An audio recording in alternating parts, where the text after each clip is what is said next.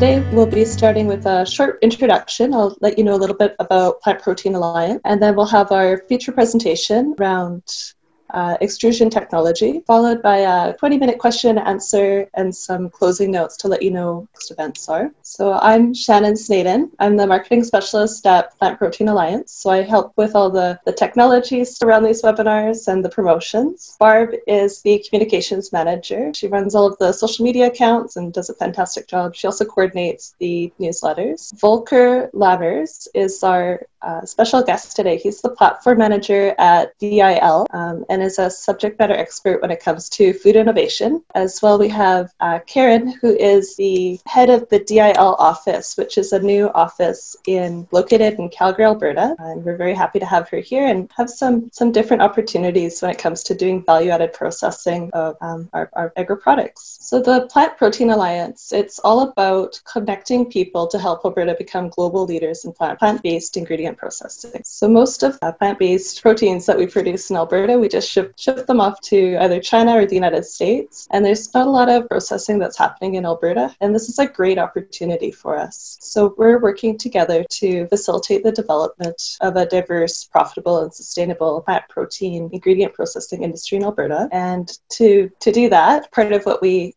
offer is different networking events, workshops, to teach people about the skills that they need.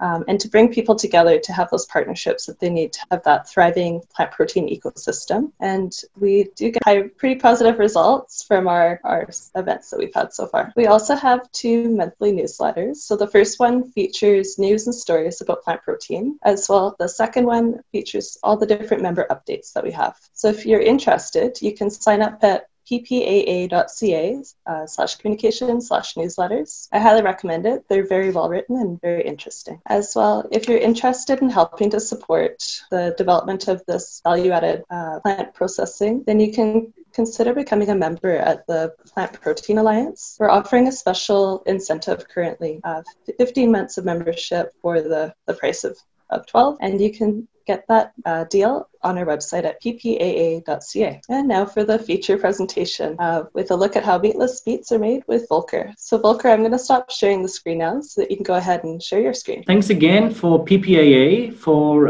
considering me as a presenter in this interesting topic. I'm pleased to present to you today, and great that so many people joined this webinar today. So the topic is our meatless meats made, and this presentation will hopefully give you a good overview of extrusion technologies, how extrusion can be used to prepare meat analogs or meatless type of meats, and I will also share a few videos of showing demonstrating the technology. First of all, I would like to give a brief introduction of DIL, of our institute. So DIL stands for Deutsches Institut für Lebensmitteltechnik, which is a non-profit research association located here in Northwest Germany, so close to the Dutch border and to the North Sea. Founded in 1983, and we have approximately at the moment roughly 200 employees. And as you see, our headquarters is here in this lovely little city Quakenbrück, but we also have offices in Berlin, Karlsruhe, and Brussels. And now, more recently, one office in Calgary, that's Karin. So that's also how the connection to PPAA was made. So our director and my boss is Dr. Volker Heinz. And the specialty about DIL is our legal status is a registered association. And I will show this in the next slide, what this is. So here's an overview of our campus at DIL. We have a mechanical workshop here, an engineering department. We have like a business and innovation park where startups can be located for new ideas. And then we do a little bit here in the area of feed technology. And we have a Center of Food Physics, which deals mainly on the structure and functionality of foods and applying different physical methods. And then we have our pilot hall for food innovation and process engineering, and this is where my team is also located. As just said, we are a registered association, meaning we have roughly 180 members, being members of DIL. Those are mainly companies from the food, feed, and beverage industry, but also from the machinery and equipment manufacturers are included, and companies from the area around, so small, medium companies, but also startups and large enterprises. And everyone can become a member of our institute. So what are the main topics we're dealing at DIL? It's food technologies. And if we look at this graph here, basically in the food system, we have the nutritional sciences, we have the food sciences, and agricultural sciences. DIL is mainly located here in the area of food science. So this is basically focused on food processing. And we say, okay, it's everything from the field until your mouth, until you eat it. Till you eat it, then we need to make the link to the nutritional sciences. So this is our core competencies. We are divided in different platforms here at DIL, and the group I'm responsible for is the process engineering team. And we have basically 4 different strategic pillars. First one, publicly funded research projects. So we apply for federal European funds to do our pre-competitive research. If those are successful, then we try to take these findings and to develop new processes and products with the industrial partners. And the industrial partners can be the members, or can everyone basically who wants to collaborate with us. So we do feasibility studies, product and process development. Then mainly in the area of meat analogs, which will also be the topic of today. We also offer toll production services. So we have a food grade lab where we can produce foods in a high quality standard that can be also used for retail later on. And we have here the wet meat analogs, TVP, but also some other special extruded goods. And beyond that, in collaboration with our workshop, we've developed some type of equipment for extruders, namely the cooling dies, which are used to produce, needed to produce some type of meat analogs. Those can be used pilot scale up to full production scale. Yeah, our mission is to transfer science into industry-ready solutions. So here in this map, it's just a summary of the collaborations with industry partners in 2019.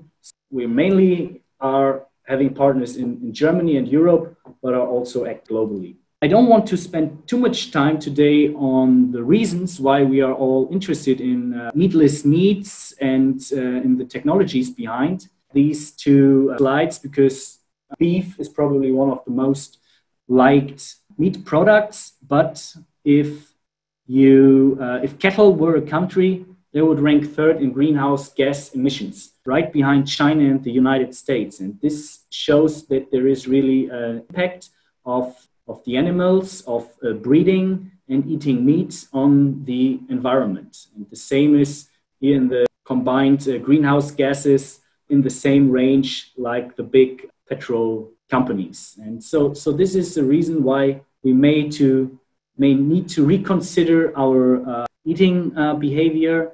This is also accelerated by this current COVID-19 pandemic. We see that this has an impact somehow on the consumer behavior.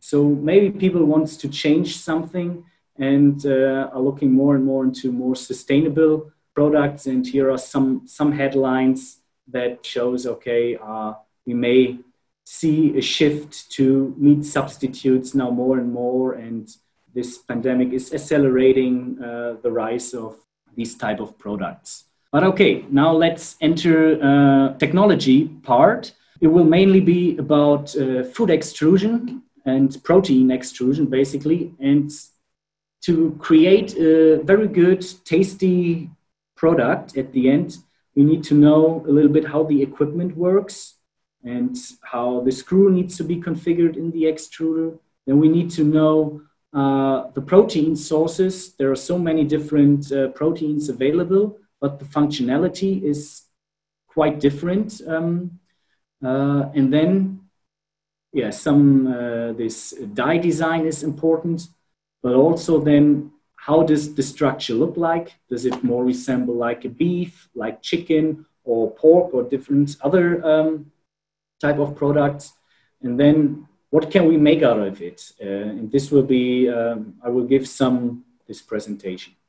This is an overview here about potential protein sources that we've investigated so far in extrusion processes, but may not be complete. So it's just an overview, and it's classified here into plant-based, animal-based, meat-based, and alternative-based products.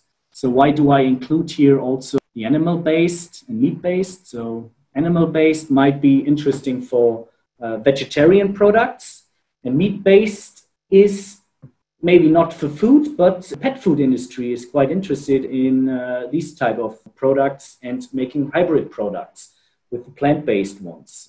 Whereas here the plant-based sources are the most applied ones and best known maybe. So where we would consider soy protein and wheat and maybe pea as the golden standards today, where many products available on the market are based on. And some others quite interesting like lupine, potato, but also sunflower, pumpkin, and rapeseed proteins, which are byproducts from the oil production. And this gives a little bit the loop of how can we use side streams or byproducts from other process industries and use them to valorize them and make new type of products. And this would lead me now to Shannon, to the first poll. Just let us know, which type of plant protein are you most interested in learning about? Volker's told us about some very interesting ones. I put the ones that are most common to Alberta. Pretty clear for the pulses. Yeah. I would also agree that this is biggest interest, and because the availability is quite good, shows some interesting functionalities, these type of products. This slide is about the protein quality. So it's not only just the source. Every source will have slightly different functionalities and properties, of course. And here, it's just an overview as an example of soy protein, where we distinguish between flours, meals, concentrates, and isolates. On the market, there are different qualities available, and they are classified according to their protein content. You can imagine the higher the protein content, also the higher the functionality is, and also the costs are also higher. And maybe also the processing is more intense. This is just good to know. And then the quality of a raw material not only depends on the protein content, but also on the solubility, fat content, fiber content, and remaining components, which are also still in the mix. So if we have a flour, we also have the carbohydrates, fibers, and other components, which will impact the final structure of the food. And then also the pre-processing of the raw materials is crucial, as it may alter functionality and the native composition of the products, of the raw materials. And then this slide also, and now we make it a little bit different. What reservations might you have about plant-based proteins? Are you worried about the taste, the ingredients, level of processing? Are you concerned about additives or cost? That's the thing that...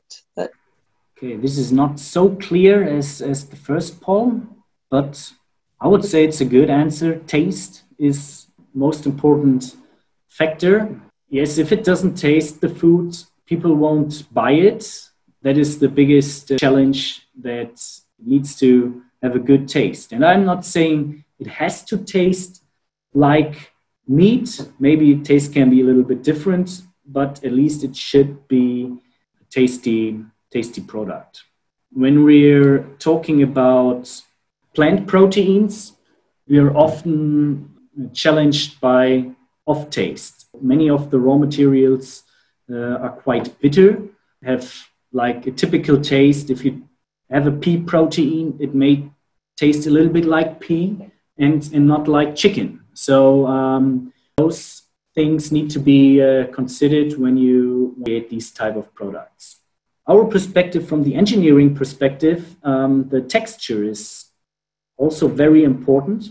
We need to create similar texture and microstructures as we know it from the meat, because the texture will have an impact on the haptic properties. So do you have the same feeling when you eat it like when you eat a piece of meat? And here the fibrosity, elasticity, and firmness are important characteristics.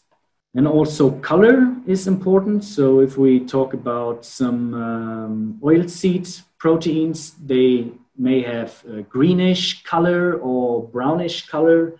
And so this needs to be considered and respected when you develop new type of products. And I think processability was also mentioned in this poll. Yeah. How do you produce these type of products requires some know-how and expertise, and typical factors can be temperature, pressure, shear, and time. I think another one was the additives. How can you create good, tasty products with minimal addition of food additives and other ingredients? I will come later to that, but it's also very important. When we talk about the extrusion technologies to produce vegan products, we mainly consider dry variant and a wet variant. So the dry one, I call it here TVP, texturized vegetable proteins, and HME, so high moisture extrudates. And those two products I will explain a little bit more in detail in the following slides. So here you see the products. They are basically intermediate products, so to say, and these ones are characterized by an expanded product property, by air bubbles, and the right one by a high moisture content and fiber structures, as you can see it here in the image. So basically, the extruder can be very similar for both type of products, and also the source materials may be very similar. So you need a good protein source. You mix it basically with water in the extruder, and then depending on the water content, you principally or simply say go to TVP or to the HME products. And then based on these intermediate products, you can create different type of end products. If we look to this schematic, you see here an extruder, we have a motor, we have a screw section here in the middle, we have a barrel that can be heated or cooled, and we have a die at the end. For the TVP, we have short expansion dies. So we have the TVP and the HME, same extruder setting basically, but differences in the temperature profile and mainly in the die at the ends. And how these dies look like, how the processes are, I will show you now. So for those who do not know how an extruder screw look like, here's an example. These screws can be configured modular, so you have conveying, mixing, kneading elements that are responsible for the right thermomechanical energy input you put into your products. And so now you have mostly heard everything about the theory, and now I will show some videos shot in our pilot plant. Here, powder protein fed into the extruder, it's heated up, and then at the end it's extruded through an extruder die or through an expansion die, where an endless strand, or here in this case 4 endless strands, come out of the extruder die at temperatures higher than 100 degrees Celsius, so they expand, and then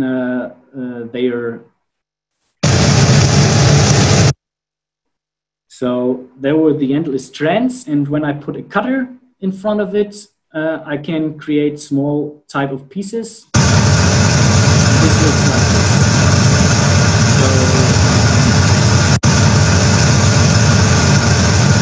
So this process is also known from snack products, puffed cereals, also for breakfast cereals. It's a similar process that is applied.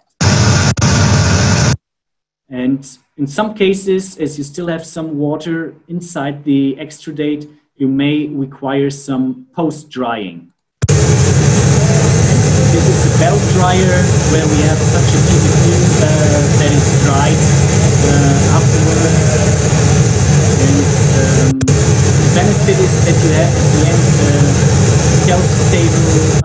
shelf-stable product that you can store for several months, basically. And here we go. Here are some examples of different types of TVP that we've prepared in our lab. And I also have them here. So this one here is a soy protein with wheat flour, so a mixture that is quite interesting. Also, pumpkin TVP looks pretty different. It's this one and others. Yeah, we also have. It's not the plant-based stuff, but also interesting is insect protein. So we also do a little bit on insect TVP and use them for burgers, etc. And how do you make products based on these ingredients? You basically put them into water, so you have to rehydrate them, and then you can see it here. Maybe I put it into water before the meeting, and then they soak up the water, and you have like a sponge structure, and you can further pull it apart. Maybe I tried, if you can see something, I don't know. All the water goes on my keyboard, not the best idea. This is how it works, and then you have different different types with different elasticity, and some may be used better for sausages, some others for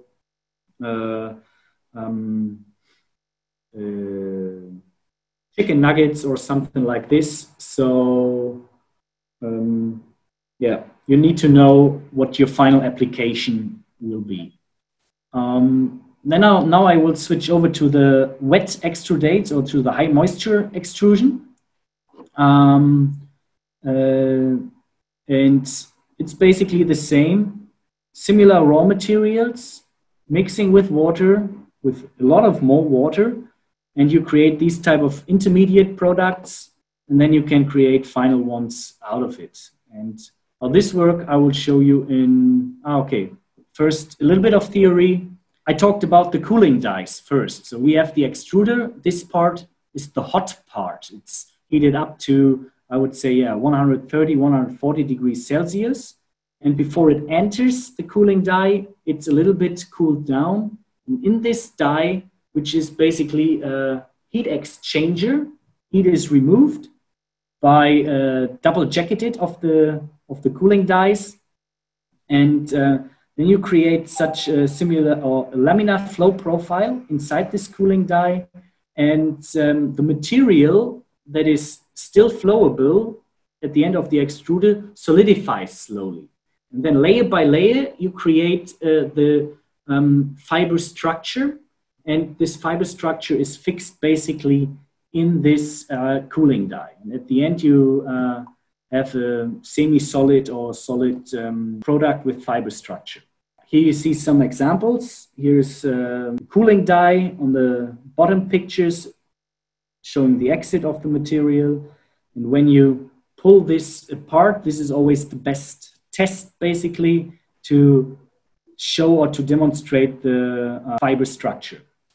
But you will see that depending on your raw material, the structures may be completely different. So you cannot just simply say, okay, I have a protein, I put it into the extruder and I play a little bit around and then I get the final or nice structure. No, you have to put in a little bit more of exercises basically. And if you have a flour, concentrate or isolate, structures may change. Also on this raw material source, you will create different results.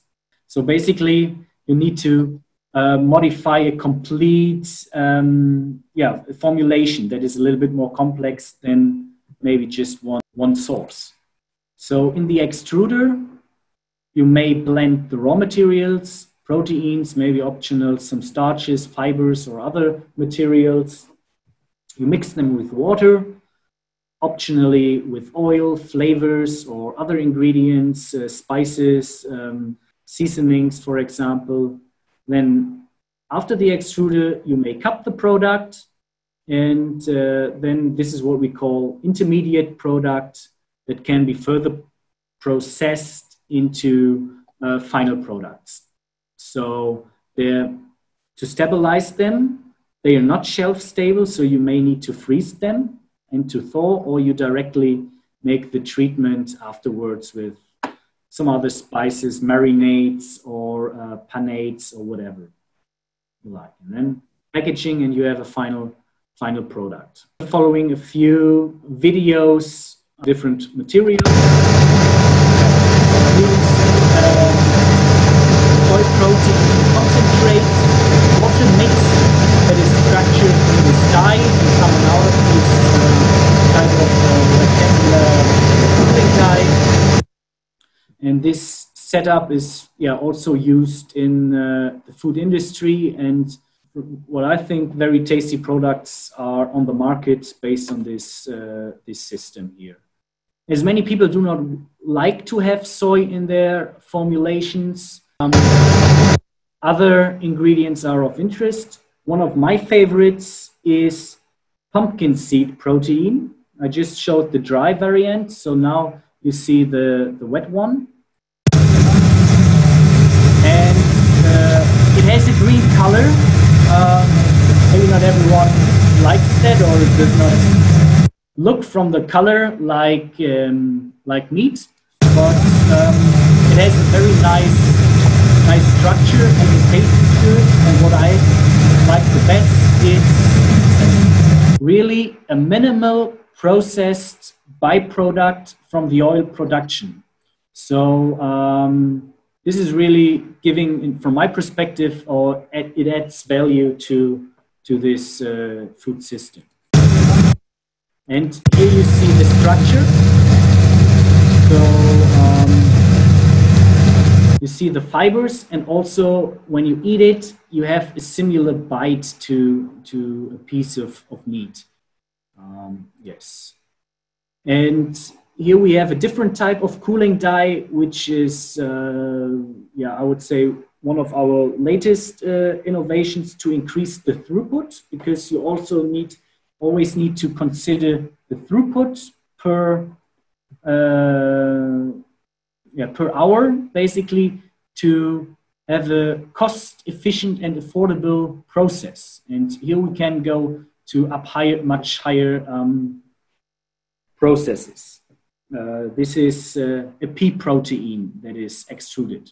You will see, okay, this is now more like an angular design shape, and here you see a little bit the fiber structure.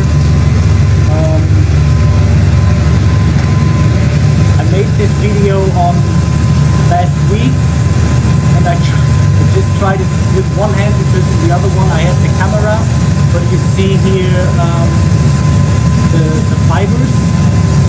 And I think I have a better one in this image here. See the long fibers. And I think the beauty of this process is that you really have only the protein source with water plus the extruder or plus the technology. So it's a very clean labeled product until this point. we would be curious in what type of products you're mostly interested in. Like a tie between beef and chicken. Oh yes, the chicken I have here.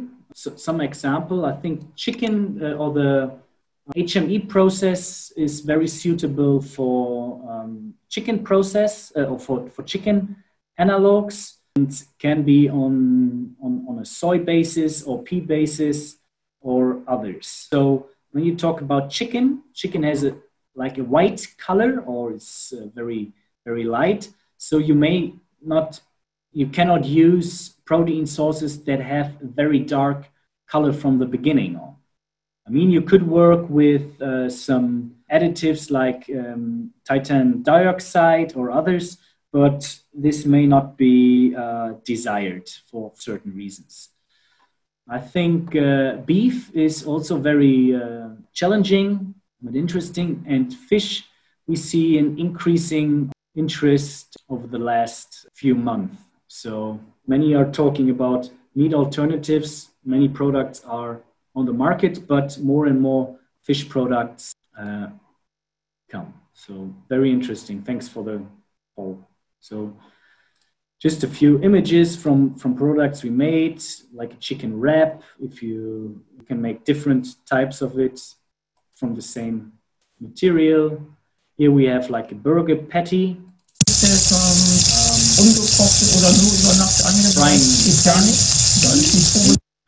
And this burger patty is basically based on a mixture of wet and dry extruded proteins. So we think that is good option to improve the texture. To our knowledge today, the majority of the beef or burgers are based on dry products. So also you can make, you can fry them, or you make a panade. And before I will close, I will show you 3 slides about the cooling die equipment that we offer and that we have here. So it's this FKD 750. It's a pilot scale cooling die that is mainly used for R&D purposes. So where we do a lot of product developments, formulation work, develop new type of recipes, testing different ingredients and their functionality. It's characterized by 2 cooling circuits, so I can adapt the cooling profile in the cooling die a little bit, and it's operating in a range between 10 to 60 kilograms per hour, and good cleanability. And we can also optional include some inline measurement, which may be interesting from a research perspective. And we have a larger one where we also showed a few images. This is this FKD 2100. So the number here, so it stands for flat cooling die, and the number gives you an indication on the cross section of the die, because it is an indicator how much material you can put through the machine. It is modular, can be used up to 4 segments, and we have a higher throughput of between 130 and 240 kilograms per hour. And then last one, so the latest die we've developed has this annular profile, and here we can go up to like 500 kilograms per hour. And this is the point where we would say it makes the process, the HME process, really affordable and profitable. This is a figure of our pilot plant. Here we have an extruder, cooling die, and cutting equipment, cooling, and now we will also have like freezing, cryogenic freezing, because freezing is also important. If you have the wet type of product, you need to stabilize it until it gets to the supermarket. We do a little bit of research, as mentioned earlier in the presentation. We have, like here on the wet, a scanning electron microscopy image of meat analog from soy, and on the right, a muscle meat from beef. I mean, you can see that we have some fibers here aligned that look quite similar and are also in the same size range. So, I mean, this is really microscopic image and does not tell you about how good it tastes, but it gives you an indication that we are able to create similar structures by this technology. And we also developed some type of like tools to determine like the fiber index and to investigate how is the fibrosity, how does it look like. And with this, I come to my conclusion and the summary, just to briefly compare the two processes I've presented. We have the TVP here on the left, the dry products, and the right one, the HME products. I would say the dry ones are easier to work with because they have long shelf life and can be very nicely used for burgers, minced meat, and some sausages. And they are a little bit cheaper because the technology is available on high throughput rates. So there are machines available with up to 1.5 tons per hour. And the HME is a little bit newer technology where we have a wet product that needs to be chilled or frozen or somehow stabilized, but it resembles more like the muscle meat of chicken, beef, and pork. And and at the moment it's available at medium throughput rates, medium to high throughput rates. Yeah. And this is a figure of my teammates in the extrusion or process engineering team, experimenting a lot, having fun in the lab. And with this, I would like to finalize and thank you very much for your attention, for joining this seminar early in the morning when you're in Canada, maybe in the afternoon when you're in Europe or somewhere else. And big thank you to the PPAA for organizing this event. So we've got a few questions coming in for you, Volker. So one of the first questions is what the percentage of water is in HME products. So in HME products, start from, I would say, 50% if you have a ratio of 1:1, one water and one protein. But we normally apply water contents of around 63 to 65% if we have a standard. And then I guess someone else asked about TVP. So what is the ratio, the moisture ratio for that? Yeah, so it will be in the process, just as a rule of thumb, around 20%, and then you can dry it down below around 8%, so that you have a stable product from a microbiological perspective also. Yeah. Okay. And so there was a question about how do you partner with DIL? Like, what's the process of working with you? Mm-hmm. Yeah, so at the beginning, I showed our different pillars, and very important for us are the R&D collaborations with partners from food industry. As I said, can be startups up to large enterprises. And just send us a contact and ask what is your problem, or what would you like to solve, or what you would like to do. Maybe we already have some answers for that, or we can the simplest way is we operate on a service basis, on a daily extrusion rate. You have to pay a little bit, then we do the service, or we do it like an R&D contract and we develop something new together. Okay. So different options. We are open. Right. And just as a note, for in Canada here, you actually have a partnership with University of Guelph and have equipment in Guelph, right? Yes. So it was last year that one of the small cooling die was installed in University of Guelph.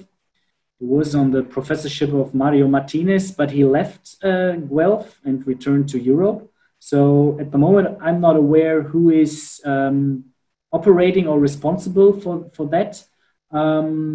but if there is an interest, I could ask to make a contact, and they have the same or similar equipment.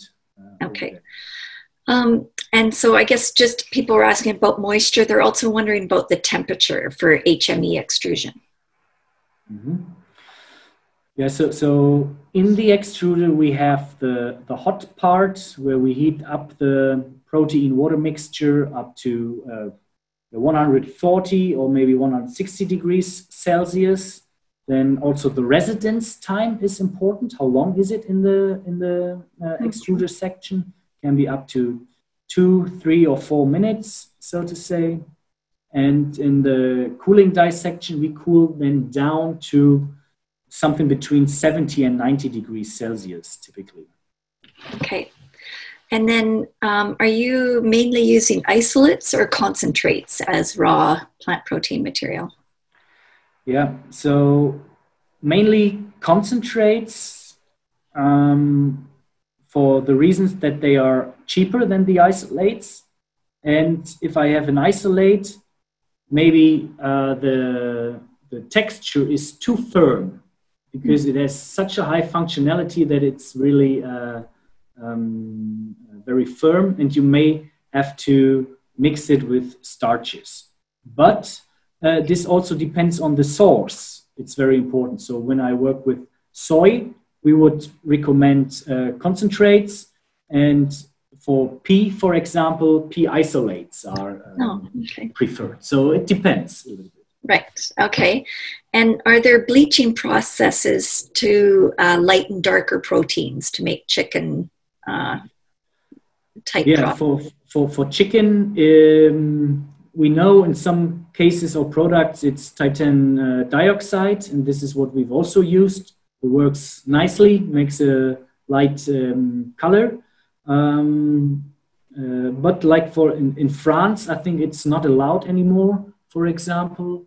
And then some calcium or some others you may add in a low percentage fraction. Okay. And what's the average shelf life of HME? Yeah, so if you have like the high water content in it, and it depends on how you pack it. If you just have it chilled, it behaves, I would say, similar to meat. So maybe a few days, maybe a week.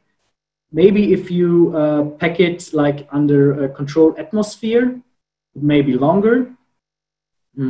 Directly after the extruder, it has nearly zero contamination as it comes from the hot machine, but it's a little bit difficult to handle. So to our knowledge, many of those products are frozen at one step, and then you have a long shelf life. Okay, yeah, so that's why they're frozen, to give them the longer shelf life. So what is the fat and protein content for TVP and HME? I also have to say it depends on the source. On the source of protein, yeah. And on the formulation and on the final product you want to create. I mean, chicken does not have that much fat in general, so you may not add too much oil. But if you want to make like a fatty products, more than 10% of oil will alter the structure formation, because it acts like a lubricant or like a grease in the extruder, and then it's a little bit more difficult to bring in the energy and to create the fibers. So generally, it's easier to work with lower oil content or with oil contents below 10%, just roughly. Okay. And is there an ideal residence time for TVP? For the TVP, I would say it can be rather short, because I mean, what is important for TVP is that you have only little water, and the protein needs to be hydrated very well. So you need to mix very good, that the water is evenly distributed. But I would say this can be in a few minutes, so 2 or 3 minutes. If you have really high throughput. and then you can adapt a little bit with the screw configuration to adjust the texture or the formation. Right. So, and for burger patties, can you just talk a little bit about how rapeseed, or what we would call canola protein, works? Mm-hmm. Maybe I have some rapeseed even here. No, I do not. I don't know if we've made final burger patties out of the rapeseed, so I cannot tell you too much about this. But for every sauce, we do this type of test. So we put it into water. What is the water absorption, and then what is the texture? Is it soft or is it strong? And for the rapeseed, we have something more like these small TVP stuff. This is now pumpkin, but it looks a little bit similar to this one. Right. So it's 9 o'clock, which are here in Alberta, so which would be the end of our webinar. Are you good to stay and answer some more questions, Volker? Oh yeah, I have. Yeah. Okay, we've got lots of questions. So those of you who have to go, we'll let you go and say thank you for joining us. Thank you. Yeah. And we'll maybe continue and answer some more questions for those of you who'd like to stay. So. So this question says TVP binds and releases water, but the high moisture extruded products binds water tightly, which involves not releasing water during cooking beef, the meatless burgers. So do you have an idea to slack the fiber formation in high moisture extruded products? I'm not sure if I got this question. I guess it's sort of, do you have an idea so that so that there's not so much water in cooking in the high moisture, like the HME extruded products? Is that a problem in HME extruded products?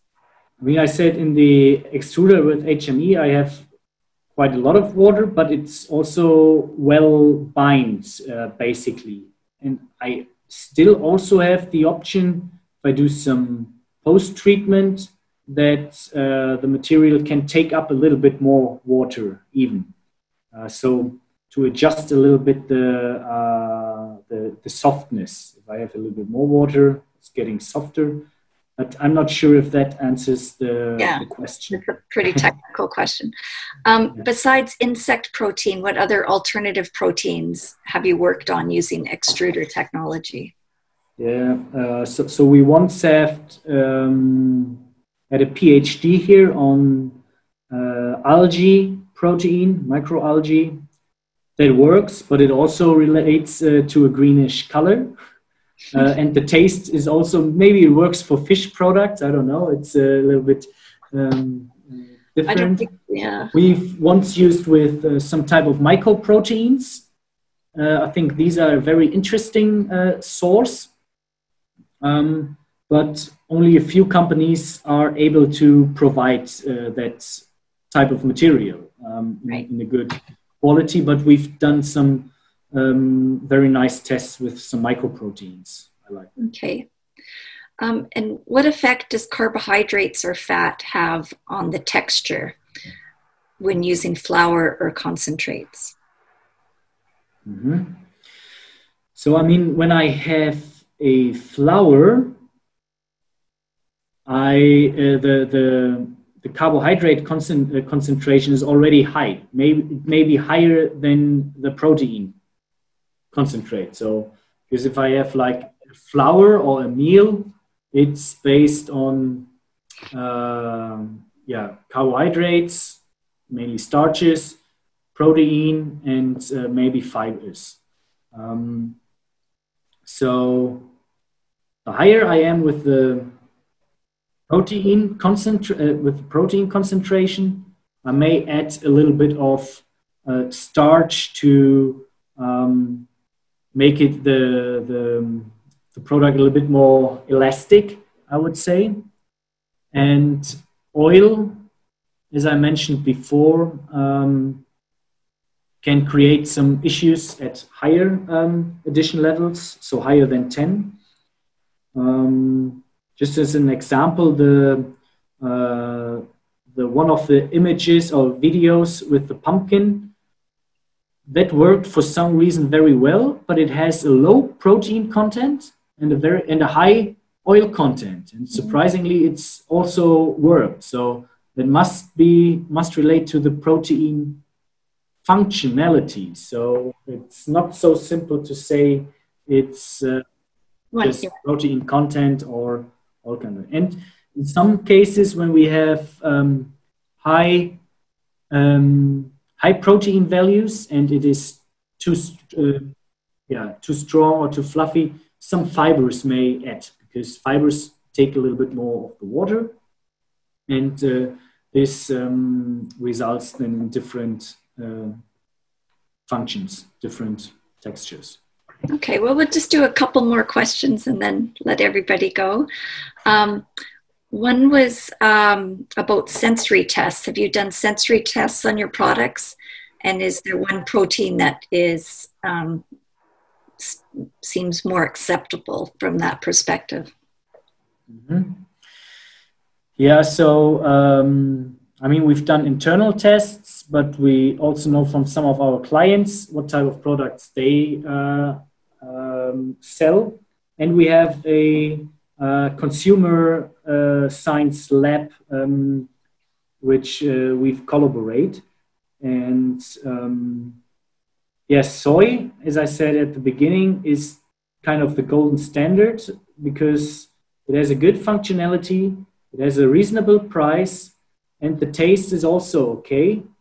So because it's quite flat taste, so it's easier to put some spices or flavors into it.